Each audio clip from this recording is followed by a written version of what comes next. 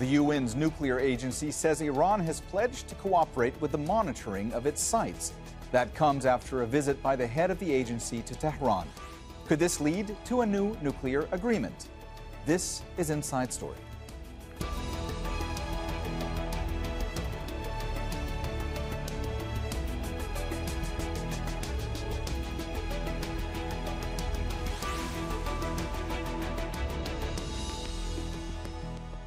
Hello and welcome to the program. I'm Mohammed Jamjoom. The head of the UN's nuclear watchdog says Iran has agreed to reinstall monitoring equipment at one of its main nuclear plants. It's a big development since talks to restart cooperation have been stalled since 2021. Rafeal Grossi visited Tehran after the International Atomic Energy Agency reported particles of uranium had been enriched to near weapons-grade level at the Fordow nuclear facility. That level is seen as significant because a larger stockpile of higher-grade uranium would cut down the time it would take to make a nuclear bomb. Tehran denies wanting to develop a nuclear weapon, but it has ramped up its enrichment program since former President Donald Trump withdrew the United States from the deal in 2018. During his trip, Grossi met President Ebrahim Raisi. He also held talks with senior officials of Iran's Atomic Energy Organization on increasing cooperation at 3 sites. The meetings helped confirm that high-level enriched uranium was not being produced for accumulated at the Fordow nuclear facility. Grossi returned to Vienna on Saturday and had this to say. There was a detection of a certain level, and then we asked for clarification. But what we have seen in our continued observation of the facility is that there has not been production or accumulation of uranium at that level, which is a very high level. Of course, 60 is already very high, but as I said, we have ways and means to inspect it. Iran has pledged to cooperate with the International Atomic Energy Agency at a number of nuclear sites and to reinstall monitoring equipment removed in 2021. Enriched uranium can be used in civil nuclear power generators as well as nuclear weapons. However, the threshold for weapons-grade uranium is extremely high. That has to be enriched by 90% to be effective, whereas nuclear power generators need up to 2%. After the U.S. left the 2015 nuclear deal under Donald Trump, Iran hasn't abided by an agreement to enrich to a maximum of 3.67%.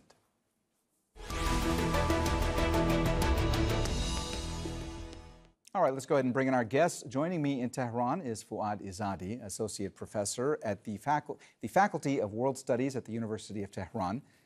In Las Vegas is Sahil Shah, Nuclear Policy Specialist and Senior Iran Policy Advisor at the European Leadership Network. And in Washington, D.C. is Alex Vatanka, Director and Senior Fellow at the Middle East Institute and Founding Director of its Iran program. A warm welcome to you all, and thanks so much for joining us today on Inside Story. Sahil, let me start with you today. The UN nuclear watchdog chief said he had constructive meetings with Iranian officials in Tehran. First of all, how big a breakthrough was this visit, and do you believe that a positive outcome will be achieved because of it? Thank you so much for having me this morning. I think it definitely is on the cusp of a breakthrough, but we need to see what Iran's follow-on actions are. As you can see from the joint statement that was released between the IAEA and Iran, it's very vague, and the Director General, Rafeal Grossi, was only able to elaborate a little bit in terms of what concrete actions Iran will be taking, both to clarify past activities, but to also increase transparency on its current nuclear activities. I definitely think that this is a reset in some regards of the political relationship between the IAEA and Iran. For a very long time, there was a stalemate between the agency and Iran because Iran felt it was being treated unfairly, and the agency felt like Iran wasn't giving technically credible answers to it on a variety of issues. So I think it's a good moment. I think it's going to help build confidence, but we still need to see where this new agreement and roadmap for future relations leads to. Fouad, how significant was this visit for the Iranian government, and how was the visit being viewed in Iran? You know, the board meeting of International Atomic Energy Agency is going to be tomorrow. So by inviting Mr. Grossi, Iranian government, I think, wanted to make sure that the visit is a positive one. The statements that Mr. Grossi made in Tehran and in Vienna when he returned to his office was quite positive. And this is what Iran wanted to make sure. There are difficulties in Iran-US relations, and Iran-European relations have faced difficulties as well. Iran is interested in the nuclear agreement. There are a number of obstacles. One obstacle is Iran's relations with IAEA. So the hope in Tehran is to resolve the difficulties between Iran and IAEA and make sure at least one portfolio is closed, and then we can move on to other issues, and hopefully the nuclear agreement can be reinstated again. Alex, as you heard there from Fouad, obviously the relationship between Iran and the U.S. is a quite difficult relationship. A lot of obstacles there. Do we know what the Biden administration perceives of this meeting that happened, of this visit by Rafeal Grossi? What must they be thinking? Look, I haven't seen any immediate reactions post Rafeal Grossi's return to Vienna. It remains to be seen. I'm sure there'll be reports to that effect next week. But in terms of what I heard Robert Malley, the Iran envoy, say last week in Washington is there's always hope. Diplomacy is the first choice for the Biden administration. They've kept all the other options on the table, that they're really hoping that this diplomatic set of talks will continue. But it's a hope that shouldn't be exaggerated. Remember, Grossi has this, I believe, is his fourth visit to Iran since 2021, early 2021, when Ibrahim Raisi took over. In late 21, when he took over as president. This is his fourth visit. And each time we've been hopeful that something new will happen. And then the politics of this is so complicated. So it's really not just about the number of centrifuges and how much they enrich. As we all know by now, it's complicated. It's about the political standoff, essentially, between Washington and Tehran. And I don't see the Iranian side making any moves on that issue. Sahil, do you believe that we're any closer now where there could potentially be constructive steps taken to try and return to the Iran nuclear deal, or at least get negotiations back on track to try to return to the nuclear deal? While the outcomes of the Director General's visit are definitely positive from a nuclear transparency perspective, I can't say that it's going to greatly change the atmospherics between the U.S. and Iran, between Europeans and Iran. As you know, things have become quite complicated since the fall, when we really had a great moment of opportunity to reseal the return to the JCPOA. But since then, the increase in suppression of protesters in Iran, Iran's supply of arms to Russia, these two things have really complicated the situation. And what the Director General has done is essentially try to help create some breathing room so that the agency is able to have a more accurate assessment of a baseline of where Iran's nuclear program stands. And that will obviously be really helpful if there is an opportunity to restore the JCPOA, so that all the countries involved know where Iran has to start in terms of rolling back its nuclear program to the original restrictions that had been agreed under the terms of that deal. So I can't say that this is going to change anything for the prospects for the JCPOA, but it will certainly make it easier if there is that moment of opportunity that comes up in the coming months. But there is a lot greater political obstacles in the way of that happening. Alex, you spoke before about the difficulties that are inherent in trying to put forth a roadmap to return to negotiations when it comes to the U.S. and when it comes to Iran, especially there being a lack of trust on both sides when it comes to any type of negotiation going forward. What does the U.S. want to see from Iran in order to move forward? I ask this because you mentioned Robert Malley earlier, and one of the things that we heard from Robert Malley over the course of the last few months is there was a sense that in the Biden administration they didn't really want to move forward when it came to the nuclear issue because of what was going on when it came to the protests in Iran. Right. No, I think that's definitely a factor. I mean, Sahil just made the 2 points I would have made.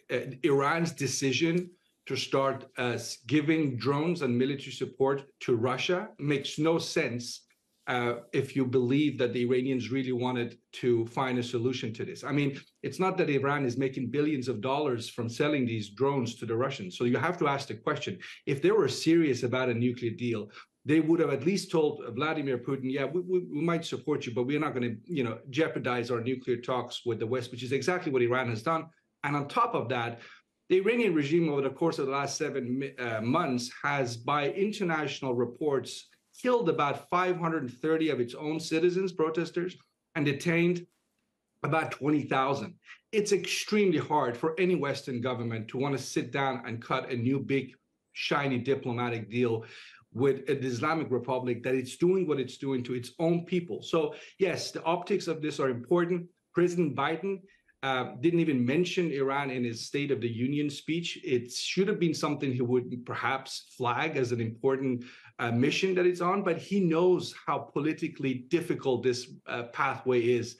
Iran and the United States, as we all know, have had a thorny relationship going back to 1979. And again, I want to just put one more point on this.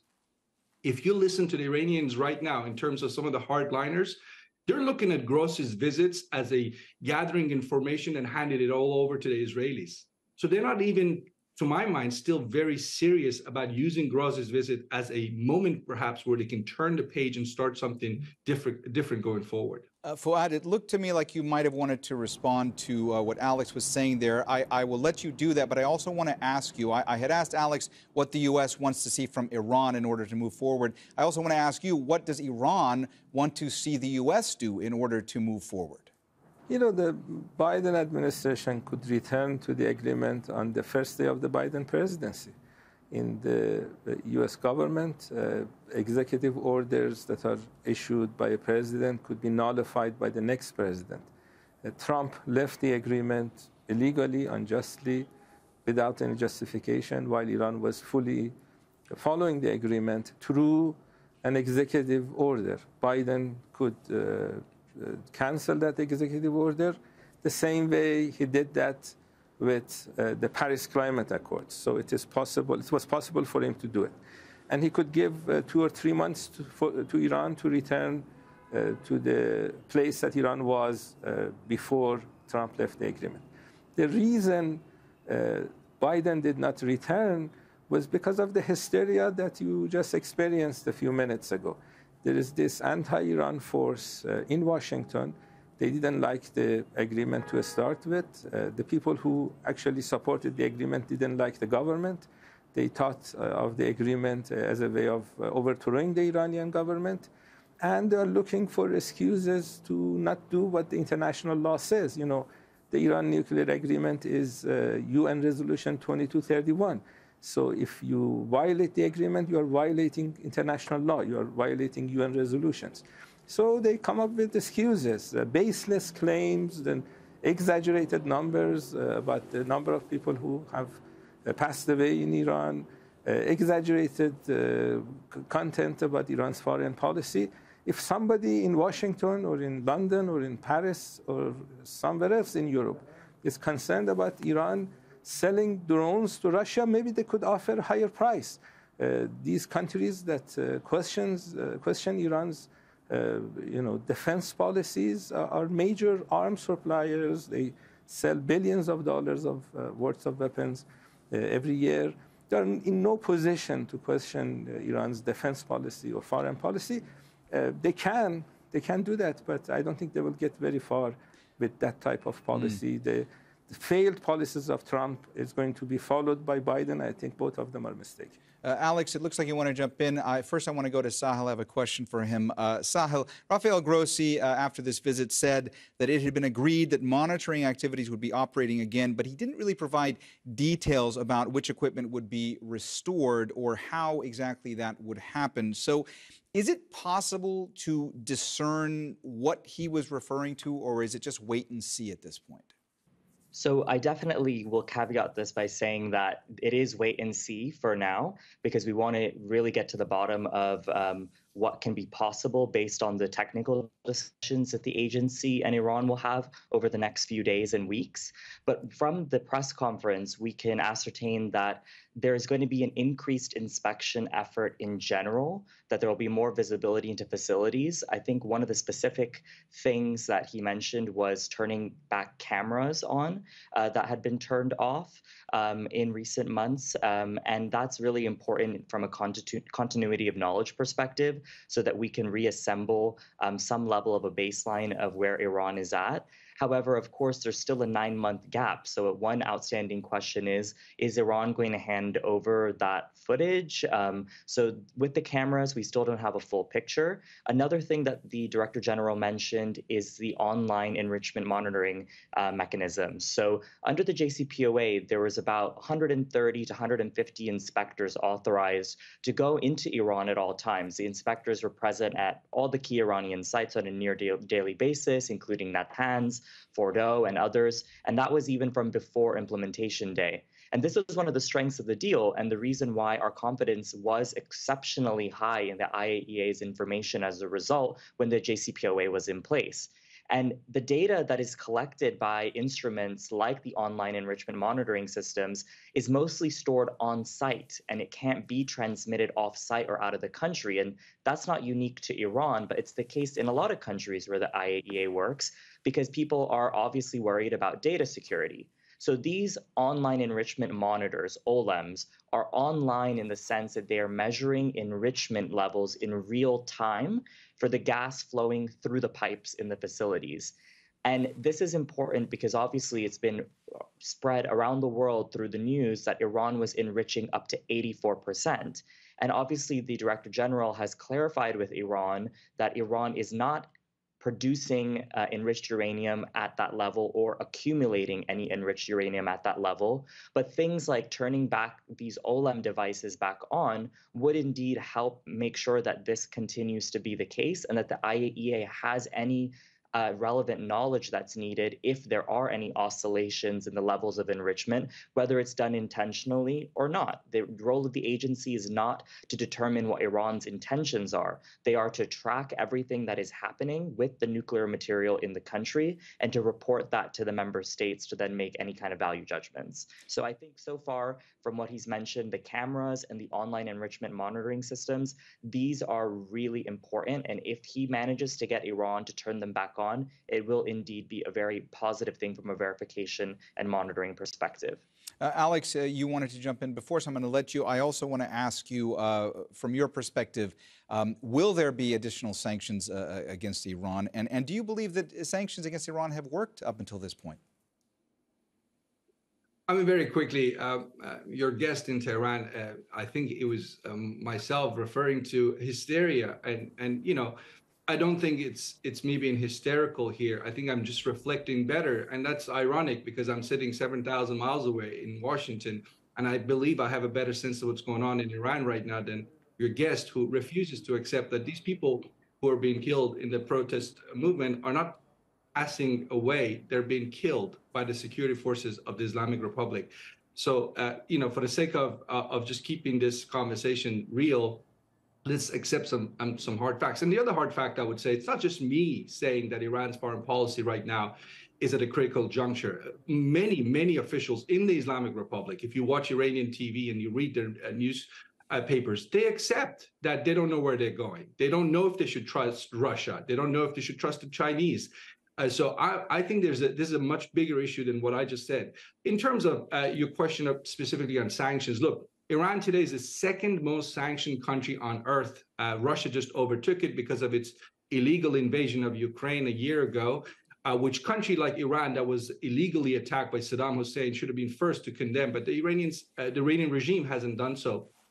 But my point is this: sanctions are not going to bring the Islamic Republic down. That is probably been true for many years now. The question is, if you want to proceed down the path of sanctions, what kind of sanctions you focus on? And I think right now the Biden administration is leaning on sanctioning individuals with blood on their hands, folks in the Iranian regime who are actually responsible for arrest, killing, and so forth. And I think that is going to get the Biden team a lot of support here politically in the United States. And I think that obviously the Iranian opposition would welcome it. But the question, and again, is it enough to bring the Islamic Republic down? Not in the short term. The short term, the Iranian regime has learned to be resilient when it comes to sanctions. They're paying a very high price for being sanctioned, a very high price. They're really, the Iranian economy is nosediving. But they're not going to, these sanctions alone are not going to bring the regime down, not in my estimation at least. Fouad, Iran, of course, denies wanting to acquire nuclear weapons. They've said that on many occasions. What was Iran's response when asked why uranium particles enriched up to 83.7% had been detected at the Fordow plant? This was actually covered with Mr. Grossi, both in Tehran and in Vienna. He talked about that 83% issue, and he clarified the fact that this was not something that Iran was doing in terms of making enriched uranium, stockpiling 83% enriched uranium.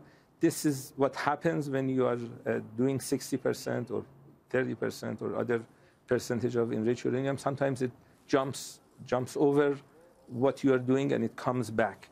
So you can go back to what Mr. Grossi said on that. And also I encourage you to listen to William Burns, who is the head of the CIA. He had an interview with CBS News, and he very clearly said that Iran doesn't have a nuclear weapon, and Iran has not decided to make one. And no matter what people in Washington say, the demonization of Iran is not really working out. We actually should thank Washington think tankers, because with the inaccurate information that they provide, they actually help the Iranian government to continue. One of the reasons all the sanctions against Iran has not worked is because of this type of analysis, because they don't know what's going on in Tehran. They give wrong analysis, and that's actually helping the Iranian government because the accuracy that is required is not there. And that's why you have failed policies in Washington, and that is why you have the Islamic Republic celebrating the 44th anniversary of the Islamic Revolution. Fouad, let me follow up with you and just ask you about one of the expected results of this trip by Mr. Grossi is that Iran is supposed to provide access to information, to people, and to locations. Do you think that that is going to happen quickly? What's the kind of timeline we're looking at when it comes to granting the kind of access that the IAEA would like to see? What Mr. Grossi said was that a technical team will be in Tehran shortly. This is, I don't know the exact time that they're coming, but I think they will be in Tehran soon. And the level of Iran cooperation with IAEA will have a political component. So if Iranian officials realize that Washington is ready to return to the nuclear agreement, they will cooperate with IAEA more. If they realize that people like Robert Menendez, the head of the Senate Foreign Affairs Committee, has opposed the nuclear agreement for many years, his policies and his rhetoric is in place in Washington, then Iran's cooperation would be less. We have this infighting in Washington between different centers of power, even within the Biden administration, there are disagreements, and this is the reason Washington has left the table. But they cannot say this, so they blame Ukraine. They come up with other strange numbers about what's going on in Iran. But the real problem is that. So whenever Washington decides to clean up house and make sure that the policies are helping both sides, then you can see results. But if they continue the failed policies of the past, I don't think Iran's cooperation would be at the level that Mr. Grossi expects. Sahil, the one thing that is clear out of all of this is that this is a very, very complicated issue. What are some concrete steps that need to be taken in order to get things back on track so that negotiations can happen and that perhaps the nuclear deal can be entered into again? I mean, are there specific concrete steps that can be taken right away in order to try to get this going?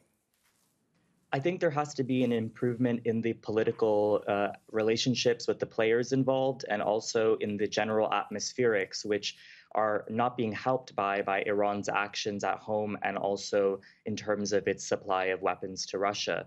Obviously, Ukraine is at the top of the agenda for the United States and for European allies, and sitting, even at a table for Europeans with Iranians on the JCPOA at the moment makes no sense to them, and it doesn't seem really possible also for the Biden administration to clear any domestic political hurdles to get any kind of deal pushed forward in a meaningful way either. So I think at the moment, really what we need is everybody to try to establish some level of awareness of what all the sides' red lines are, to work on crisis management and keeping communication lines open so that we don't accidentally or intentionally blunder into a war. And I think that we need to really keep our eyes on the prize and maintain a good level of information out of Iran so that we have an understanding of current activities so that hawks Washington and hawks elsewhere aren't able to manipulate information. Iran should see it in its own interest to be transparent. I'm sorry to interrupt, but we're just running out of time, and I want to get one last question in here to Alex. Alex, you heard Sahil there talking about that there needs to be an awareness of red lines going forward, and the communication lines need to remain open between these countries. We only have about a minute and a half left. So let me ask you quickly, is that the case? Is there an awareness of these red lines, and are communication lines actually open right now? No, I think, obviously there are ways for the two sides to communicate, including third-party countries like Qatar, Oman, and others have been involved in sort of mediating to the extent that they can. So that's happening. I mean, Iran and the United States can find ways to communicate, and that's important that exist. In terms of red lines, look, we can sit here and spend the rest of the day talking about centrifuges and enrichment levels and so forth. End of the day, I think, the Islamic Republic of Iran, with its head Ayatollah Ali Khamenei, they are not ready to have a deeper dialogue with the United States, because they think that deeper dialogue is essentially going to lead to the downfall of the Islamic Republic. And again, don't take my word for it. This is all published in various languages, in Farsi, in English, on the website of Ali Khamenei.